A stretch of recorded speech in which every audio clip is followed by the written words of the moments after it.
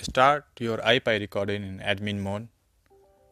Connect your motion controller stick to your laptop through USB. It should be connected to USB.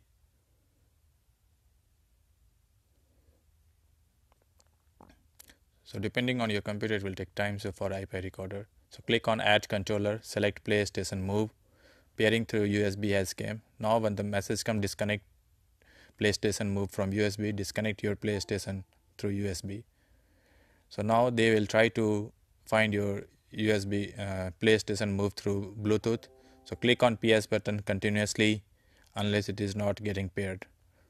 Don't stop pressing PS button. Sometimes it will take 2 to 3 minutes and sometimes more, but for first time you have to do it. So keep pressing it continuously, your PS button, like 3 to 4 seconds continuously until you don't get a message add a device.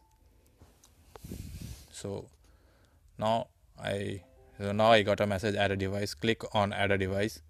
So pair device, allow the pairing of device. Connection succeed. So you will get a connection succeed. Once you close it, you can see the motion controller is paired.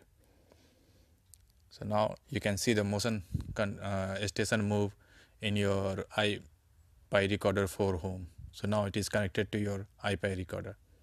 Thank you.